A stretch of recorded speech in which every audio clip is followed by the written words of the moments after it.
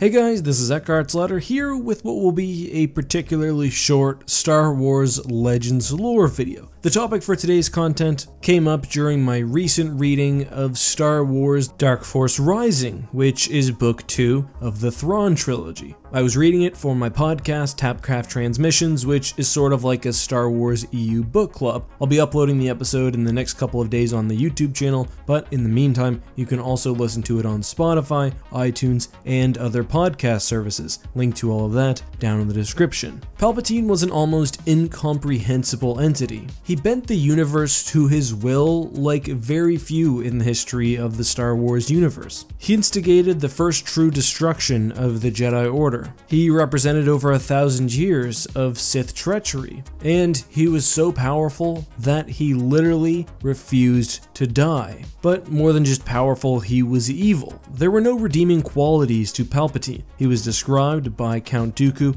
as an event horizon, and by Plagueis as an almost supernatural manifestation of the dark side of the Force. So it's probably unsurprising that his death, even if temporary, would leave a gaping wound in the Force, a marker indicating that something terrible had happened. And as Leia found out in the months before the Thrawn campaign, that marker was located at the place where the Death Star 2 was destroyed, in orbit around Endor. So, Thrawn had been using a species known as the Noghri as commando squads. The Noghri had served the Empire for quite some time, and believed themselves personally indebted to Darth Vader, who they saw as a savior. However, when Thrawn sent the commando squad after Leia, one Noghri named Kabarak discovered that she was the heir to Vader, and at Leia's request set up a rendezvous point. The chosen planet was Endor, given its out-of-the-way nature and galactic unimportance. It was there that a pregnant Leia felt the aftershock of the Emperor's death, and to say it was unpleasant would be an understatement. And abruptly, without warning, a black curtain seemed to drop across her vision. Slowly, she became aware that there was a metallic voice calling to her. "Your Highness," it said over and over again. "Your Highness, can you hear me, please? Can you hear me?" She opened her eyes, vaguely surprised to discover they were closed, to find Chewbacca leaning over her with an open medpack gripped in one hand and agitated 3PO hovering like a nervous mother bird behind him. It's revealed that she unconsciously shouted for help, then fainted on the ship's floor. She was overwhelmed by a feeling of, and I quote, anger and bitterness, but at the same time, almost something sad. Then later clarifying that sad isn't quite the right word.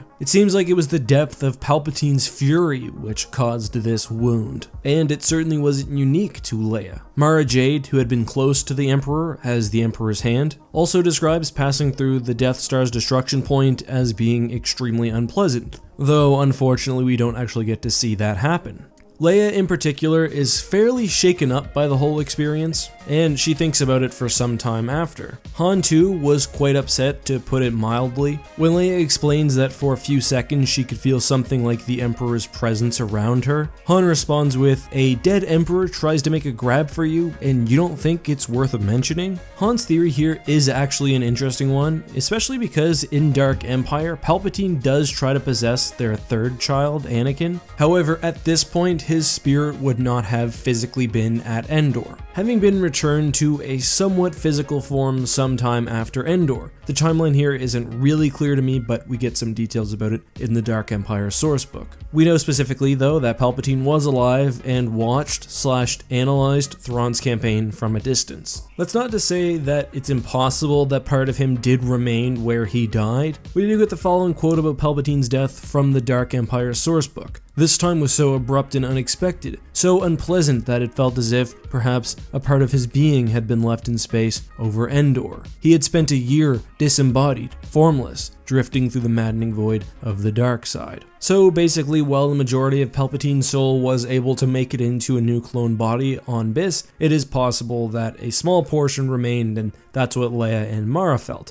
Perhaps this would even explain the blue energy seen after his death. However, I think more likely what they felt was simply a disturbance in the Force, a wound perhaps. not dissimilar to something like the disturbance Obi-Wan felt after the destruction of Alderaan. However, instead of being despair from billions of people, it was an extreme amount of emotion from one very forceful being. It's also pretty similar to, as I mentioned earlier, a wound in the Force, which is typically tied to a traumatic loss of life. But that's all I have to say about this video. I told you guys it would be short. I will, however, take a hashtag AskEck question of the day. Today's question comes from Josh, who asks where I think Star Wars will take movies after the rise of Skywalker. I certainly think it will be a very, very long time before we move forward in the timeline, just because they want to move away from the Skywalker family, and it's hard to talk about the Star Wars universe in the current era without bringing that family and the story that we're all familiar with into play. Instead, I think the most likely scenario is some sort of completely different context and a standalone trilogy or series, whether that's an Old Republic movie or something else. I'm not exactly sure. Had Solo done better, I think we'd be seeing shows like The Mandalorian maybe being in movie form, and I know there was some discussion about a bounty hunter movie, but I think it's probably appropriate that some of this current era stuff, but based on side characters, again like the Kenobi film or the Solo movie, find their place on the small screen. And personally, I'm really happy that that's the way The Mandalorian went, because it allows them to tell